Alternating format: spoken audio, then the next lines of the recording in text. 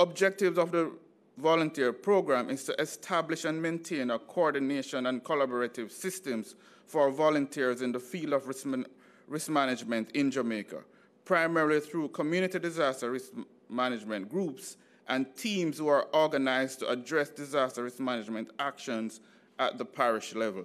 And this becomes vital in every time that we are facing a crisis, especially disasters and major emergencies. The project for the improvement of emergency communication systems is a collaboration between the government of Jamaica and the government of Japan and aim to improve the emergency communication infrastructure through the installation of wireless communication systems and relevant equipment, which allow for swift and robust communication between government agencies and the communities in times of disaster and emergencies. And communication is critical whenever time there is any form of disasters, whether it's a public health crisis, such as COVID-19, or hurricanes, or any form of disaster and emergencies. In relation to the 2020 hurricane season, amidst COVID-19, extreme weather conditions can impose significant impacts on the social and socio-economic conditions of our country. The impact of disasters on Jamaica have had significant impacts in terms of infrastructure and economic losses, and Prime Minister did speak to that earlier in his charge to us. Preparing for the hurricane season is an annual routine effort, but with the advent of coronavirus, COVID-19, preparation this season has taken on added significance. The protocol for the season will include measures around mitigation, preparedness, and response amidst COVID-19. Some critical areas are shelter management, and Prime Minister did speak extensively to that, testing the national response coordination systems for multiple disasters, which is a possibility that can happen this season, given that we're in the midst of COVID-19 and we're entering the hurricane season. Looking at specially tailored public information, preparedness for vulnerable population, and multiple recovery planning process. The recovery process will also include initial damage assessment around geospatial technology. And geospatial technology has been used extensively during our COVID-19 response. In closing, recognizing that the country is in the middle of a pandemic response, the ODPEM stands ready to prepare the country for any eventuality that may face us during the upcoming hurricane season. The agency will continue to lead the process of preparing Jamaica and will continue to do this through enhanced partnerships with agencies of government, the private sector, NGOs, and our communities, all working together to build a culture of preparedness, remembering that disaster happen, be prepared. Thank you very much, ladies and gentlemen. Thank you so much, the Acting Director General of ODPEM, Richard Thompson.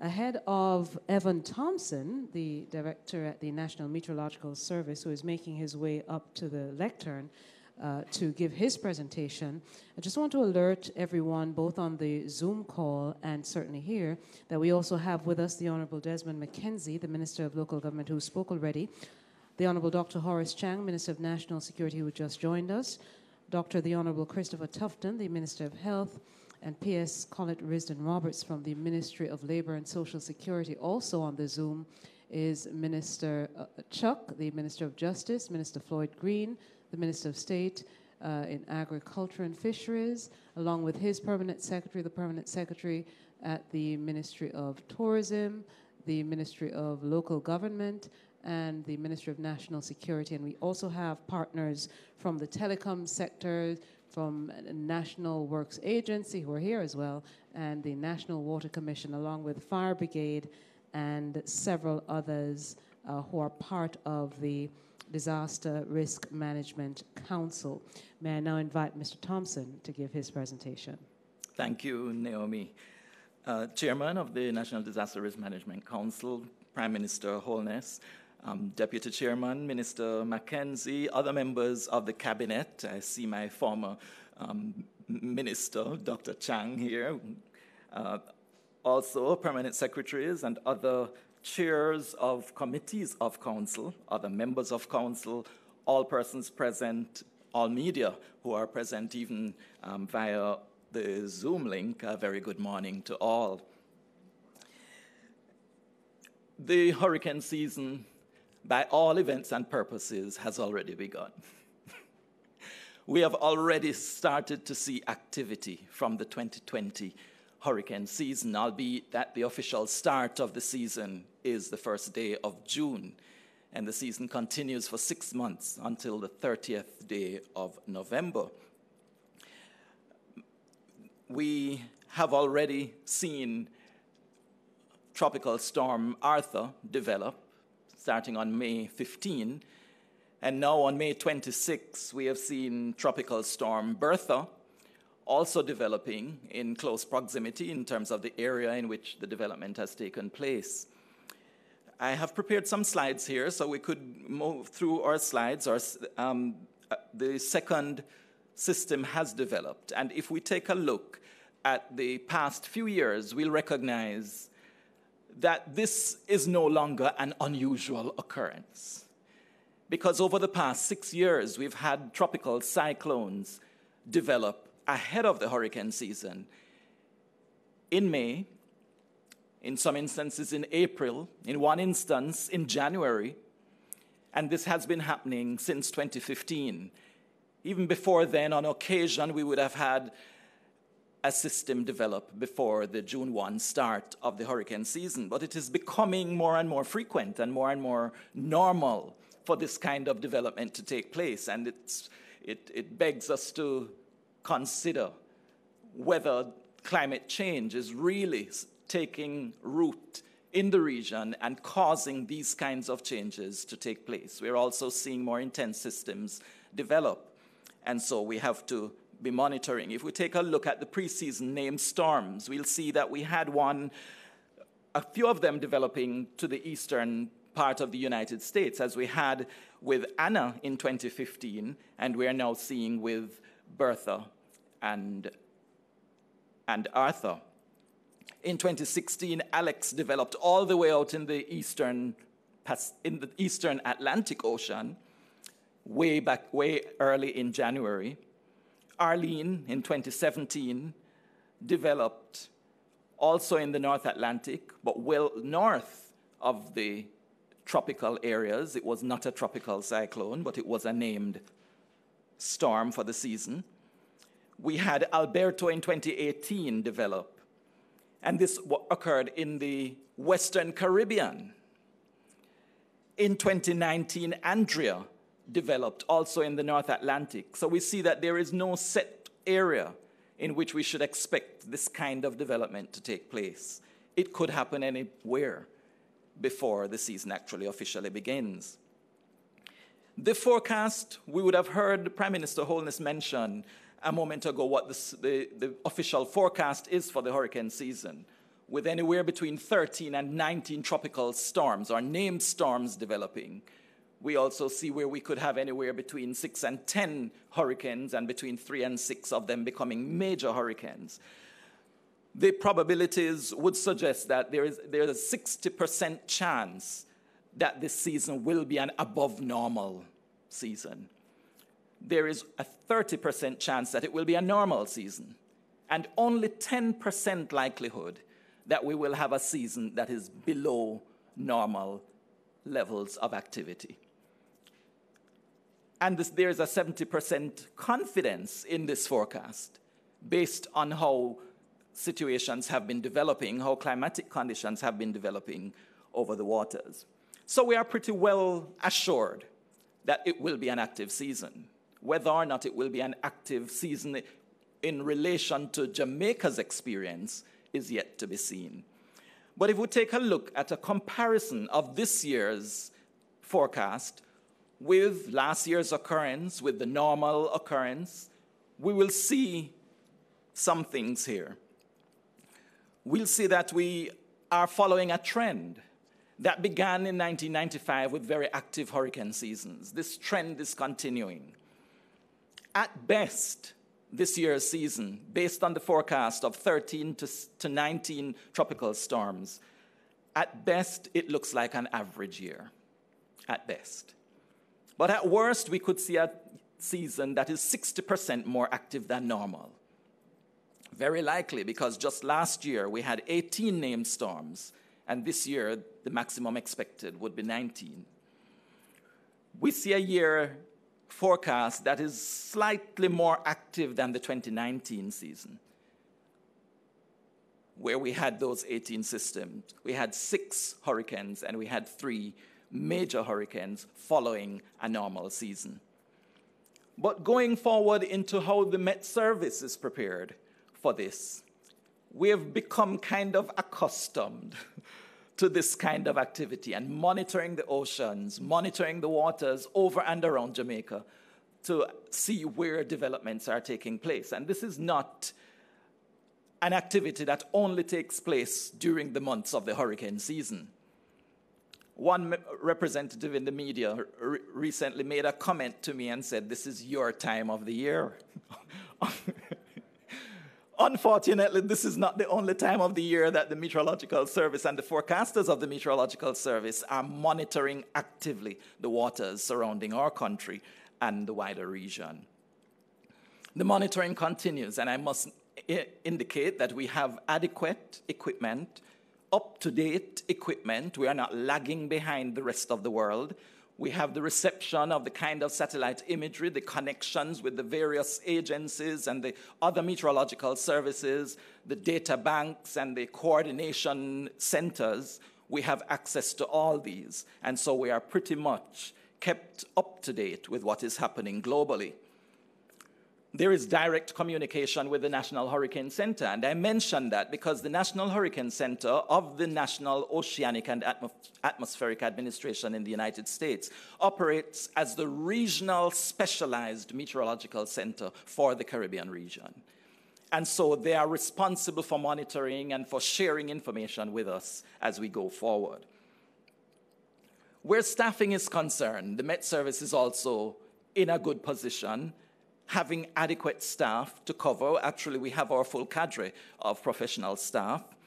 We are in the process of revising our severe weather orders, which would be the guide for our operations during the hurricane season in particular, but also the guide to our operations during any severe weather activities. So we are in the process now of revising that, something that we do every year just before the hurricane season. Our annual hurricane season meeting actually will be held tomorrow. So this meeting has preempted. So I can't tell you the latest in terms of our preparedness.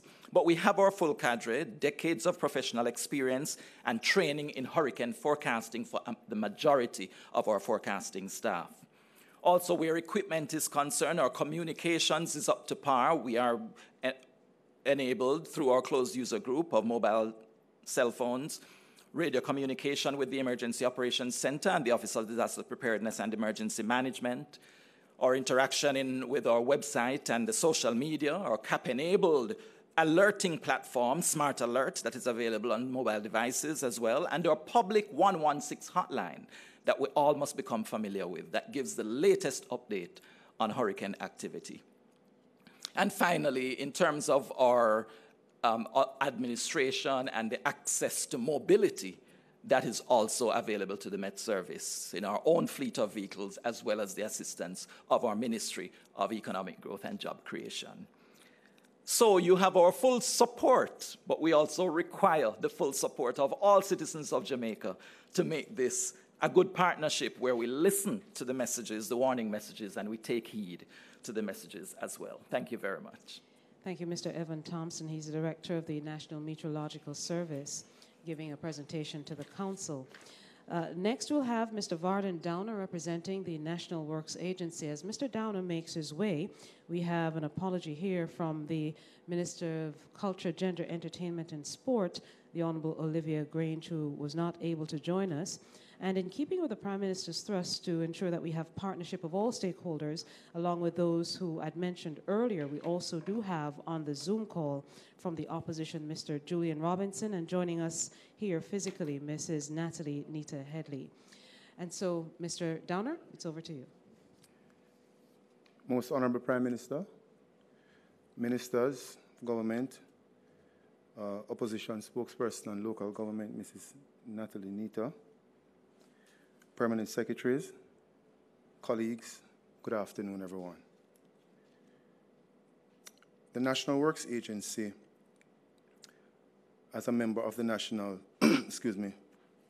National Disaster Council, has the responsibility during an emergency to ensure that access is provided for all roads across the island.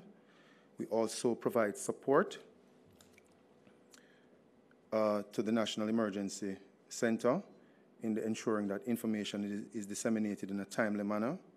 We also provide critical safeguard for vital assets, and we monitor flood control systems nationally.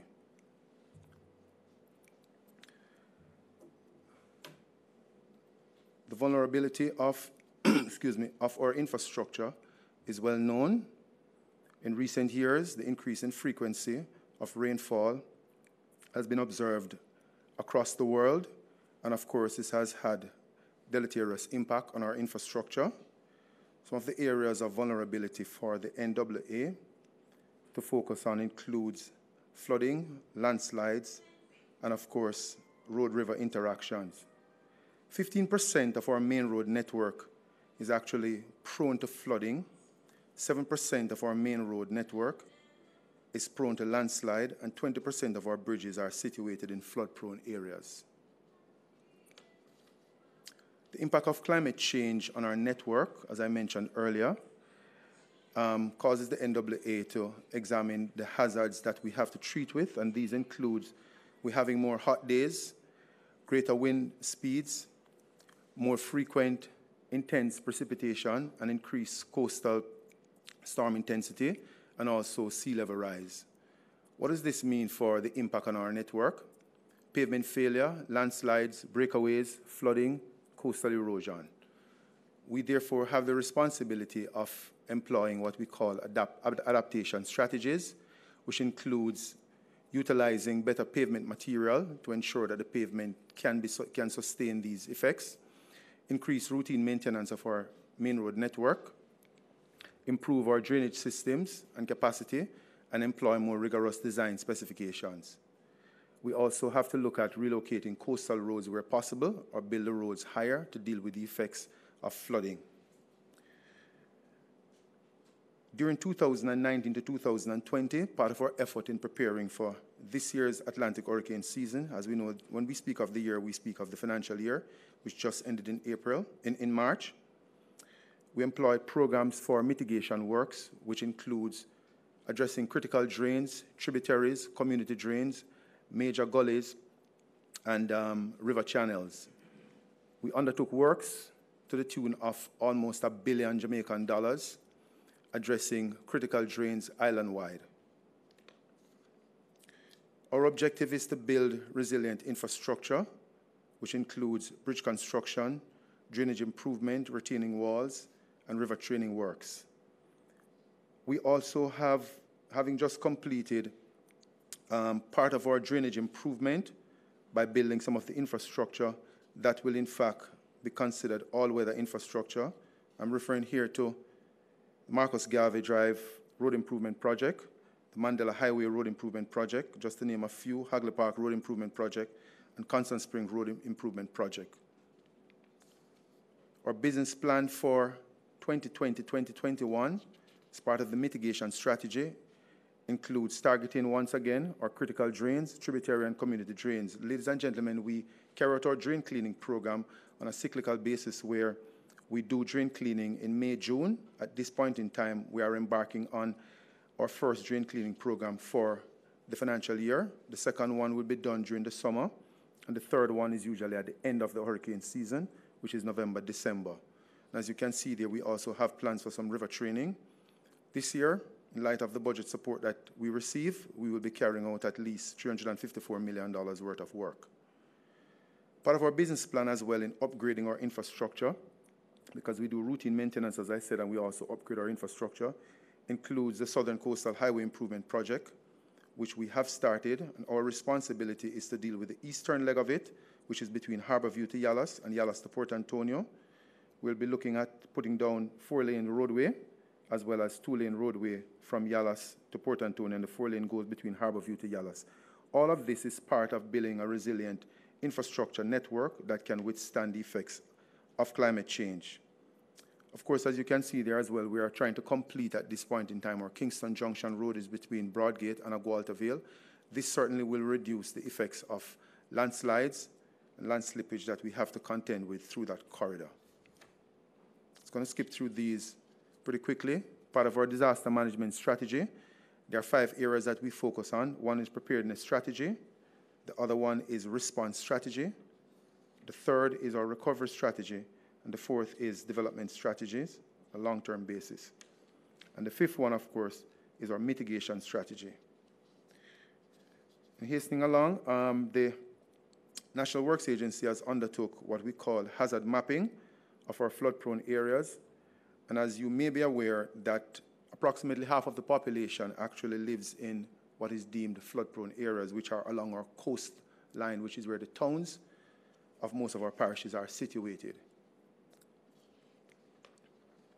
Our future plans is to focus on areas such as part of building the resilience of the network, and not abate a Buff Bay Shoreline Protection Works, North Gully Improvement Project, and the Falmouth Dragline, which is an area we know is prone to flooding.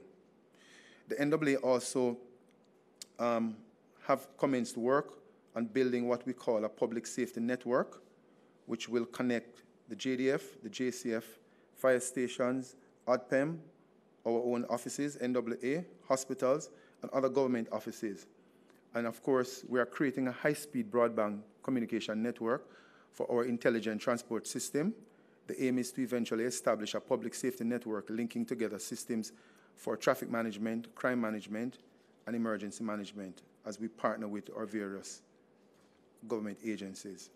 In concluding, infrastructure is fundamental. Without the necessary infrastructure, economic growth cannot be realized. Our philosophy, therefore, is to ensure that the nation's road transportation infrastructure is appropriately maintained and made more resilient. Climate change requires us to take adaptive measures now and to save lives. And of course, we are continuously learning.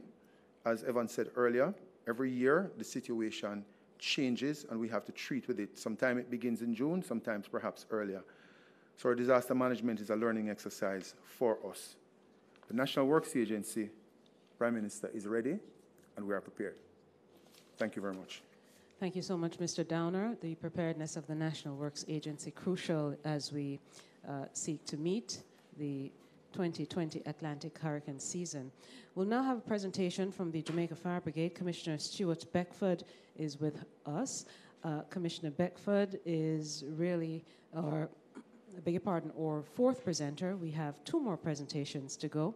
And of course, then we'll have a 5-minute question and answer section where we'll be able to engage those on the Zoom call who may be able to make an input. And so let's hear then from Commissioner Stuart Beckford.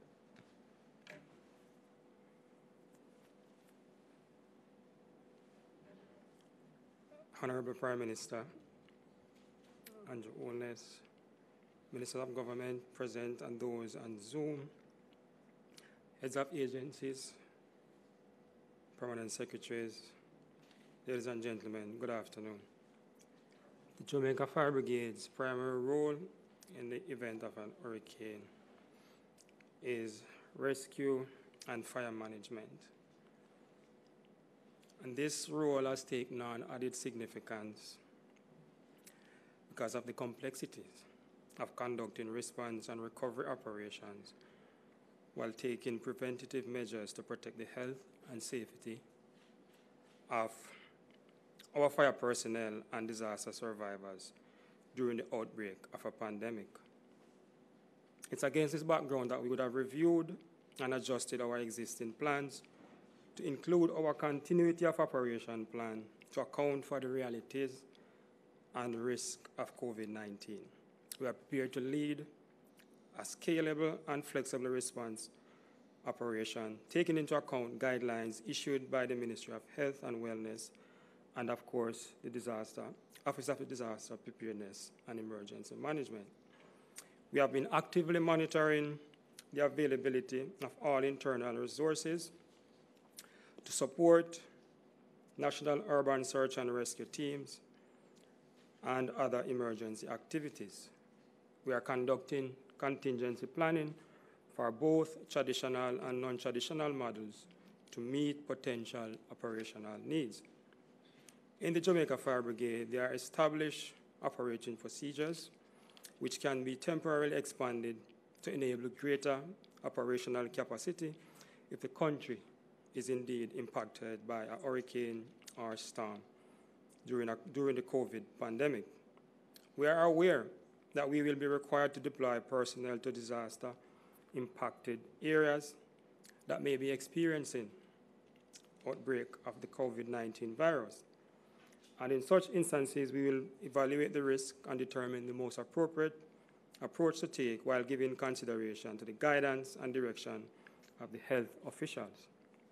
We have been reviewing our response plans and standard operating procedures to align, link, and synchronize our response actions with the guidelines issued by ADPEM and, of course, the Ministry of Health. We are putting in place strategies for a variety of potential conditions to account for any possible outbreaks of the COVID-19 virus in communities across the country. We have in place plans to respond in the event we have a reduction in our staffing levels due to the COVID-19 virus. And to this end, we would have updated our co-op plan to reflect the possibility of putting in place measures to continue essential functions and tasks, even at a reduced level. We have been assessing communities' demographics and identifying areas facing high risk, taking into account those communities that may be under stay-at-home orders. The Jamaica Fire Brigade will continue to coordinate closely with the Office of Disaster Preparedness and Emergency Management and other critical stakeholders, such as the Ministry of Health and Wellness, as we seek the best available health information to guide our actions during and after a hurricane. Essentially, ladies and gentlemen, the Jamaica Fire Brigade primary roles and responsibility includes fire management, search and rescue, to include urban search and rescue, water rescue, vehicle extrication, and collapsed structure rescue. We are also responsible for rendering pre-hospital emergency care. We are also tasked with the responsibility of assisting with the transportation of members of the public to medical facilities or shelters. The Fire Brigade will also assist with the clearing of roadways as well as assist with the recovery process after any disaster. And in order for us to effectively carry out these roles and functions, we would have focus on addressing certain issues surrounding our staff complements, as well as training, the availability of specialized equipment, and so forth. As we speak, the Jamaica Fire Brigade has a total staff complement of approximately 2,205 members of staff. Of this amount, 1,867 are firefighters who are deployed across 34 stations on the island. Training is a priority for us, and as such, we would have conducted a number of training sessions covering certain areas to include water rescue, structural collapse rescue, urban search and rescue, and mass casualty. Jamaica Fire Brigade has a fleet of 88 emergency vehicles to include pumpers, command vehicles, appliance, ambulances, and firefighting vessels. These are equipped with small gears and other items of equipment and are deployed across the 13 divisions in the Jamaica Fire Brigade. All fire stations are equipped with at least one fully functioning fire unit. These fire units are equipped with chainsaw, inflatable rafts, which would become handy in conducting water rescue, flotation devices, hydraulic tools, submersible pumps, generators, and folding cots. Jamaica Fire Brigade also operates an emergency medical services, and currently this service is available at 7 sites across the country, mostly in the western end of the island. There are approximately 140 emergency medical technicians equipped to render pre-hospital emergency medical care. These EMTs are supported by a fleet of 9 ambulances strategically located across the island.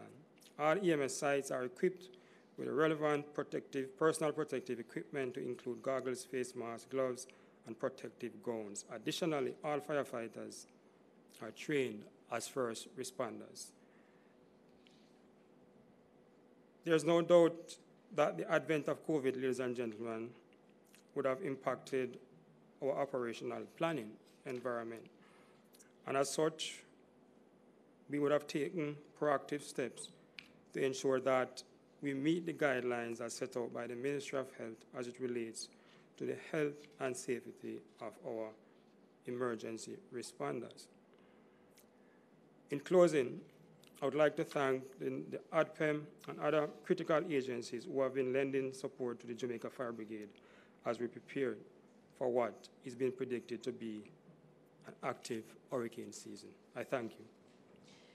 Thank you so much, Commissioner Stuart Beckford of the Jamaica Fire Brigade, giving a comprehensive overview of the state of readiness of our fire services and certainly how they'll play a part in the hurricane season.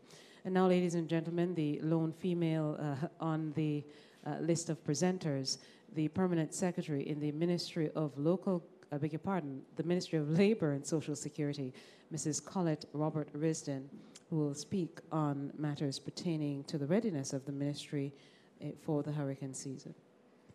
Thank you.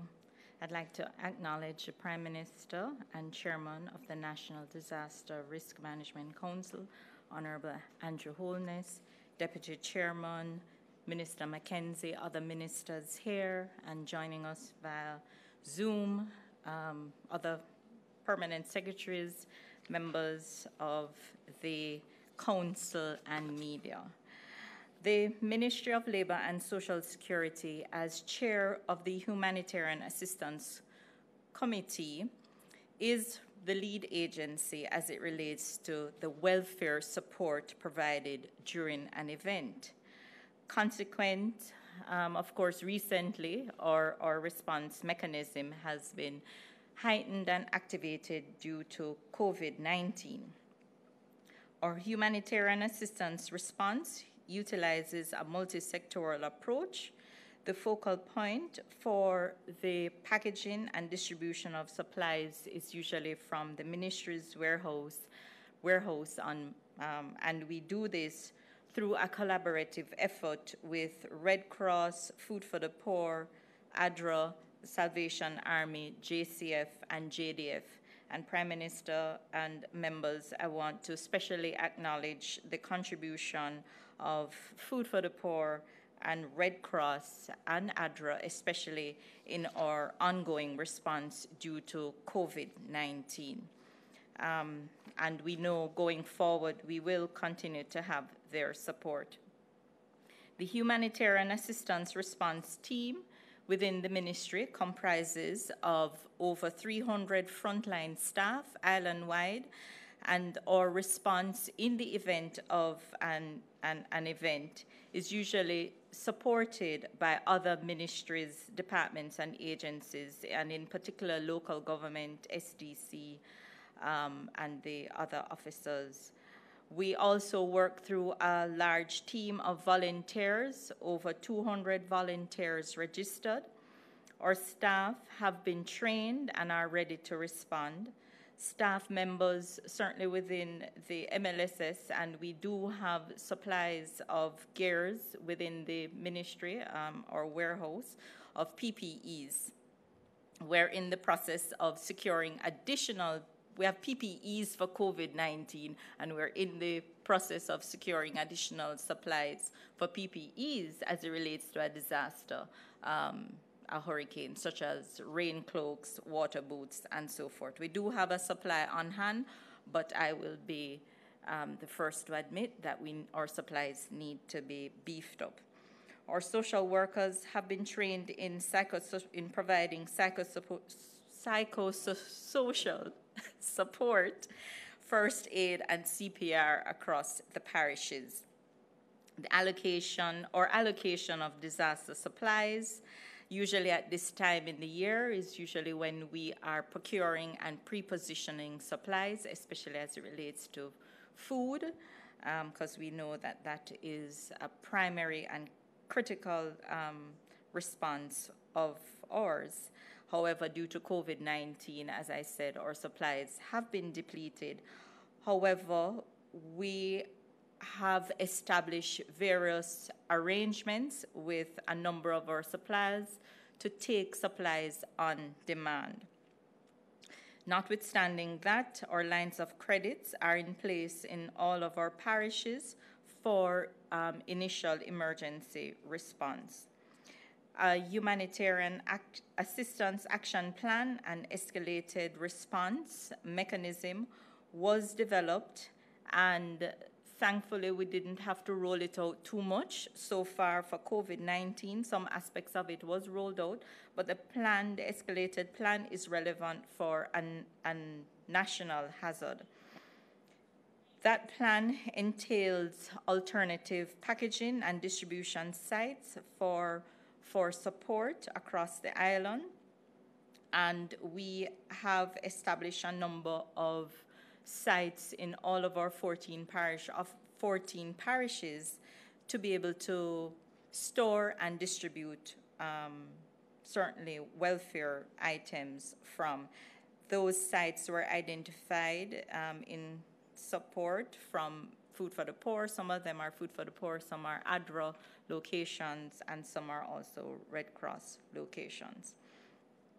All of our parish offices and staff are in a response mode due to the protracted COVID-19 response. Both the National Humanitarian Assistance Committee and the Parish Health, Welfare, and Public Education Committees have been activated and have been meeting on a regular basis. And this is because of COVID. We started early, but it has set the stage for us to lead into the season to come, which I hope, Prime Minister, the prayers will be answered. The MLSS, as I said, we have entered into various framework agreements, 2 framework agreements, one primarily for the supply of food and another for the supply of bedding. We are in the process to procure other items for our stores, and we are in the process of working with Red Cross for the training of shelter managers. Due to COVID-19, that was scaled back, but we recognize we have to ramp that back up at this time. At this juncture, I would stop, but just to say that we look forward to receiving additional support, certainly from the Ministry of Finance, to beef up our warehouse. Thank you.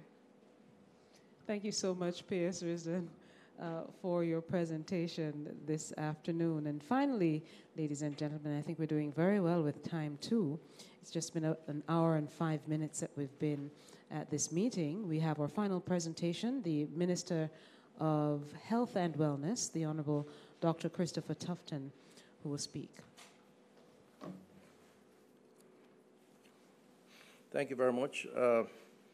Madam Moderator, Honorable Prime Minister, colleague ministers live in the audience, Ministers Mackenzie and Chang, and other ministers on the Zoom screen. I think I see Minister Favour Williams. Member Natalie Nita Headley, representing the opposition, and I understand Julian Robinson is on line. All other agencies, distinguished ladies and gentlemen, good afternoon to you all. All right, so I'm going to be very, very brief, and there's a PowerPoint presentation on the screen, Public Health in a New Normal. Let me just begin, however, by saying that the Ministry of Health and Wellness is committed to working with my colleague, Minister Mackenzie in particular, but all the other ministers, ministries and agencies, and of course, under the able leadership of the Honorable Prime Minister, Andrew Holness.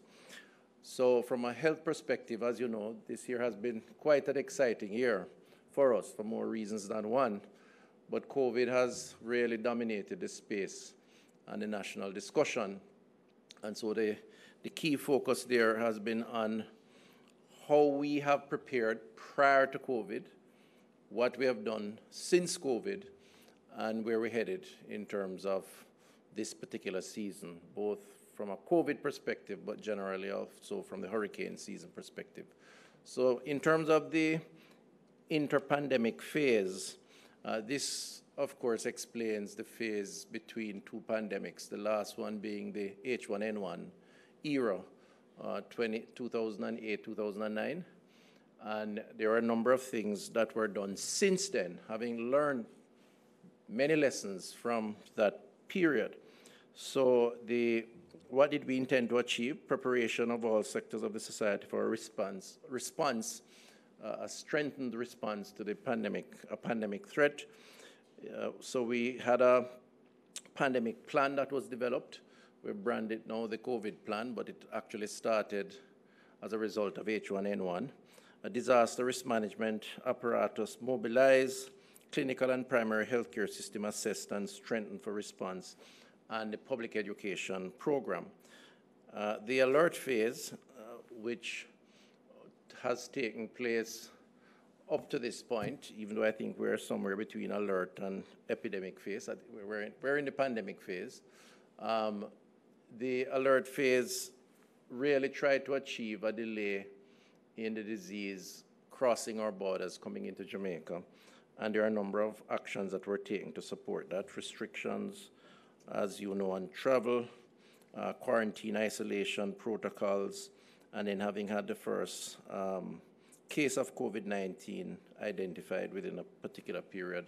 So we did achieve some amount of delay. And then the epidemic phase, managing and controlling the spread and impact of the disease. And generally speaking, I think we have done well. And what we have sought to do is to institutionalize those arrangements, if you will, the structure, which we will transfer and use as needs be for the hurricane season. So after 78 days, 9 deaths, which is a 1.6 mortality rate, with the global rate being over 6.4. The recovery rate, 47%, hospitalization, 1.4%, which is well below what entails globally, and we could go on. In terms of the recovery phase, the strategic objective is to build back better, strong, and more resilient. So we learn as we go along, and we move on from there. I think we have gone through some of those particular initiatives to support that. Preparation for the hurricane season 2020, the areas of focus, next slide please, would be the gap analysis for primary healthcare facilities, an analysis for secondary facilities, the public health risk communication strategy which is being developed, procurement needs and restocking of emergency supplies which is underway, looking at what we would need in case of a hurricane-related emergency, assessment of shelters across the country, which is now taking place, and disaster response plans reviewed and updated for all health facilities within the public health infrastructure across the country, both hospitals and of course, health centers. So all of this represents the sort of overarching approach that we will take in preparation for the season. The next slide looks at the direction and coordination activities. Our Emergency Operating Center continues to be coordinated through the Emergency Disaster Management and Special Services Branch. So we work, of course, very closely with Minister Mackenzie, who has the Emergency Operating Center, the Emergency Disaster Management apparatus within his ministry. We have set up a new emergency operating center, which is very technology-driven at the IBM building in New Kingston. That was opened about 6 weeks to 2 months ago, and it's very able to respond and to coordinate from that location across the country. Emergency management training on mass casualty, damage loss assessment, and other critical life-saving activities have been triggered. The smart hospital program has been ongoing, and that looks at, among other things, how we ensure that that infrastructure is in place and can withstand hurricane conditions, so that after the event we can cope with dealing with the cleanup and the response. We can't afford to be down after a hurricane, because clearly we are critical to saving lives. And then the environmental health interventions are ongoing to monitoring the health program throughout the country. Almost completed. Where are we now? Hurricane preparedness plans have been drafted by all facilities and are to be submitted to the Health Emergency Operating Center for finalization. So those plans are being done now by the regional health authorities. Costing of gaps and procurement plan being finalized for procurement action by the authorities also. Emergency supply for critical drugs is now ongoing, and some of that has taken place already in terms of procurement. The operating center is in full swing given the COVID response, and therefore it is up and running and able to adjust accordingly depending on any possible hurricane-related emergency. And review and restructure of the Emergency Disaster Management and Special Services branch of the ministry to increase capacity to respond to multiple interventions. This year, frankly speaking, let's hope that the projections of an active season does not materialize. But assuming that it does, between hurricane and the projections of an active dengue season and COVID, Prime Minister, you know, we may be in for a very exciting period. And of course, the government's obligation is to secure the population. So health will probably continue to be the flavor of the month, if you will, to use a parochial term, because of all of the other things that are likely to happen over the next number of months. And finally, next steps: participate in all national hurricane preparedness actions. We're available and will continue to do so. Finalize the procurement of stock, monitor and manage all the stock levels to ensure we are not out of stock. And in terms of being a critical part of the parish, regional, and national levels for health, that is a part of the plan that is we are working on now. And you would have heard that we had announced, with the support of the Ministry of Finance, an additional number of community health aides, primarily for COVID. We're now actively recruiting and training those community health aides. They will become a critical part of the health extension at the community level to provide critical educational and other coordinating support for any disaster. And hurricane during this season clearly would be one of the areas that we would have trained them in. So that's it for now, unless there are questions. Thank you. Thank you so much, Minister Tufton. Really appreciate it. And thank you to all the presenters for making their presentation and ensuring and reassuring too those at the council meeting and those who are watching online of the state of preparedness for Jamaica for the upcoming hurricane season. And so, as I promised, the Prime Minister, who essentially is the chairman of our proceedings at this point, will preside over just a few questions. It is 12:31. We've been here for about an hour and 15 minutes, so I'd encourage, for those who have questions or comments for the Prime Minister, we have several partners, including the National Solid Waste Management Authority, the National Water Commission, the telecoms partners, and several others who are on the Zoom. May I encourage you to use the raise hand feature. Once you raise your hand, I'll acknowledge you, and you may be able to make a quick comment or ask a quick question if we could have all those on the Zoom for us.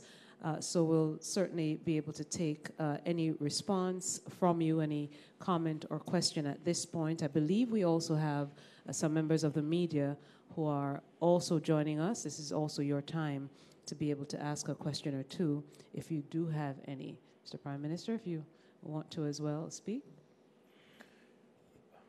No, there appears not to be any questions, so we could move on to... I believe there are about 40 or so persons on our Zoom at this point. Yes, and Minister Favour Williams, of course, has joined us as well. Well, let me thank everyone who has joined us. Let me thank everyone who has joined us. And I'll make one observation. I'm certain that there are 40 less vehicles on the road moving between the office of the Prime Minister and your respective offices. We would have saved several hundred gallons of diesel or gas or gasoline, and the carbon footprint would have been lessened, the stress would have been lessened, and we managed to accomplish what we set out to do, which is to mobilize the national disaster apparatus to be prepared for the hurricane season. And possibly, we would have gotten our message across to many more persons in a far more comfortable and relaxed atmosphere than if we were all gathered somewhere, maybe here or somewhere else. We would have had to use a much bigger space. So this meeting is an example of working smarter and working safer. The Jamaican economy can return to full productive capacity using the technology and using the flexible arrangements that are provided for in law. And that will be my mantra going forward, to ensure that we reconfigure our economy and our society to be more efficient, working smarter and working safer. Since I have avoided questions, and there were no protests about that, I will go into my closing remarks, which would be, I'm happy to hear that all the lead agencies in the response are ready. We would not expect anything else to be said. I take particular note of the NWA, who has said, they have said they are ready. Now, the reason why I'm taking particular note is that for all intents and purposes, I am the minister responsible for the NWA. Minister Everett Warmington handles it directly for me, but I still pay very close attention, particularly to policy and budget and the large legacy projects that the NWA is responsible for. So I do happen to know that the NWA has been impacted by the economic crisis that has been caused by the pandemic. Nevertheless, this will in no way imperil the response that we would expect from the NWA, certainly in preparing for the season. So I do know that the program of routine maintenance is ongoing, that we will be ensuring that the drains are cleared, and the public, because it would affect them directly, even outside of a hurricane season, would complain about blocked drains and gullies.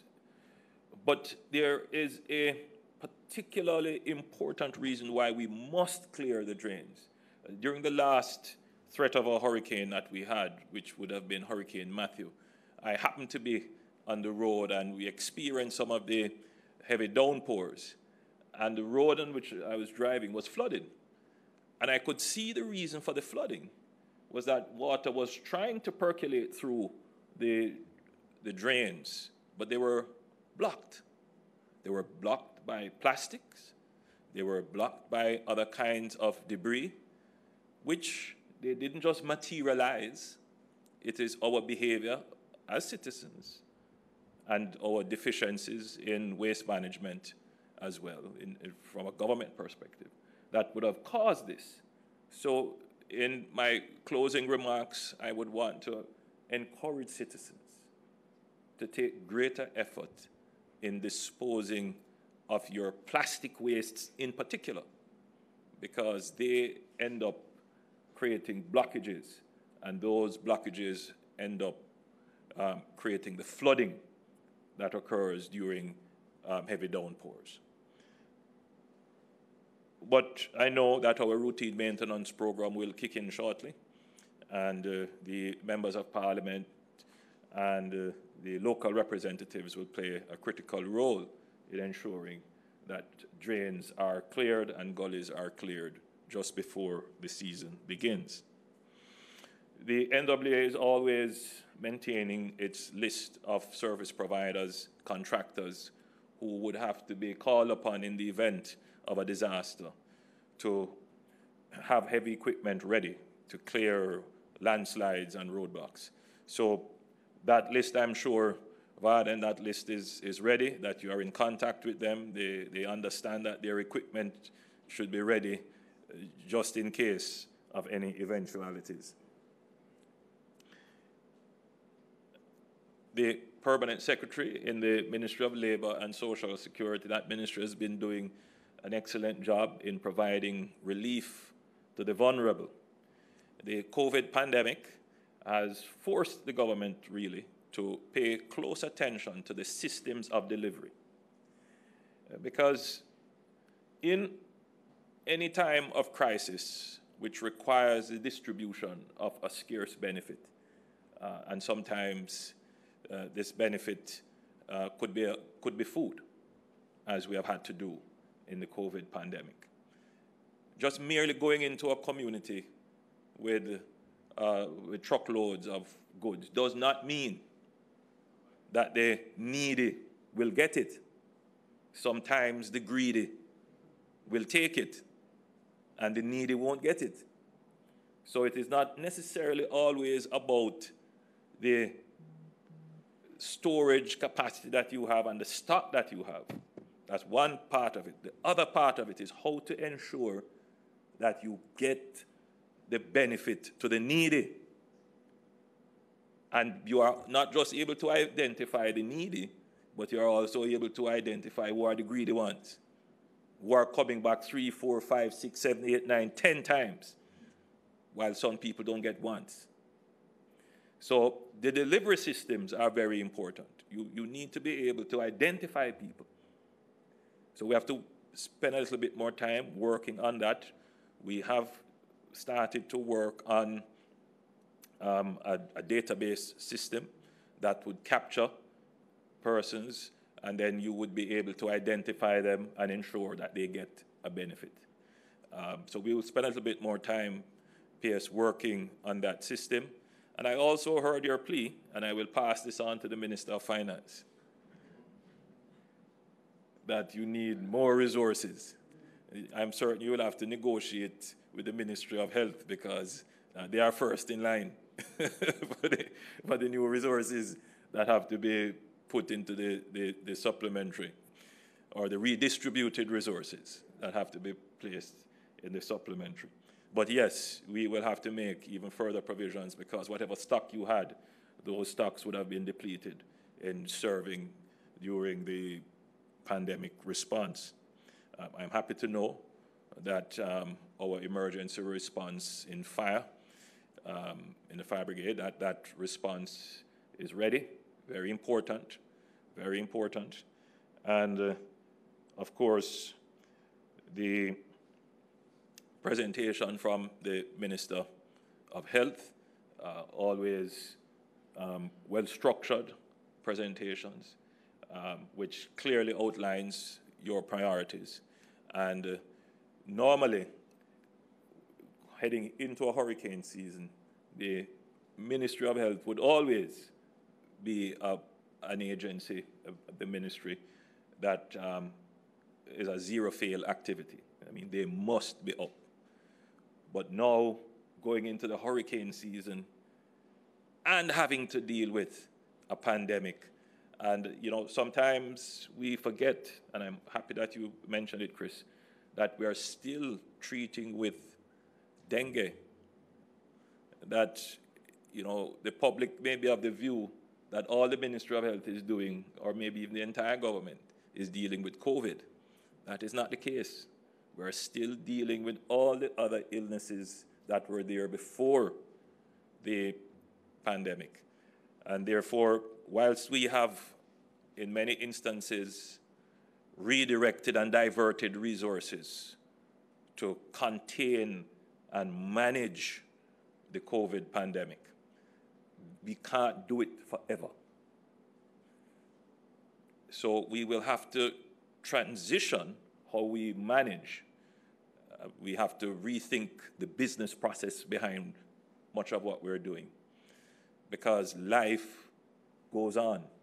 And even though we are doing well in managing COVID, there might be other areas that by virtue of the diversion and redirection, we take our eyes off them and then they become a problem.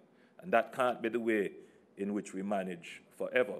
So in managing the pandemic and getting on top of it and putting in place the systems that will be sustainable and in a contract with the public, meaning that the public agrees to be faithful and consistent in observing the orders and the protocols that are in place.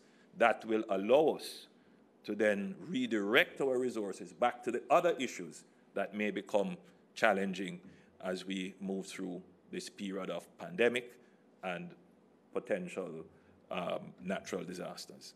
So it's a lot to do with limited resources.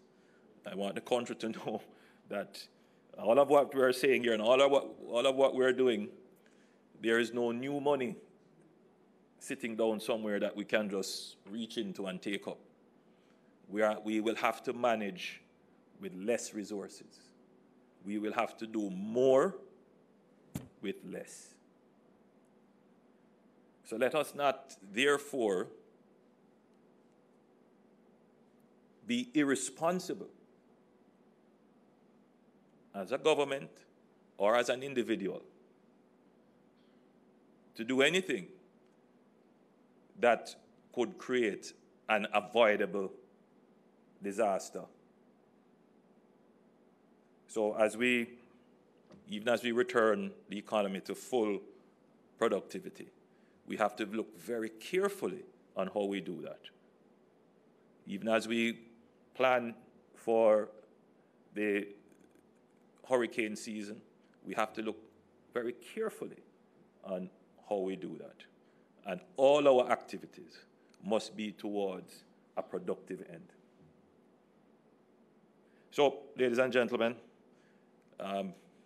Jamaicans, those of you joining us virtually, I believe that the charge is very clear. I believe the insight into our strategic positioning and response is very clear. And I have great confidence in the team assembled that we will all do our part in ensuring that we continue to manage the pandemic and be well prepared for any eventualities in the upcoming hurricane season. God bless you, and God bless Jamaica.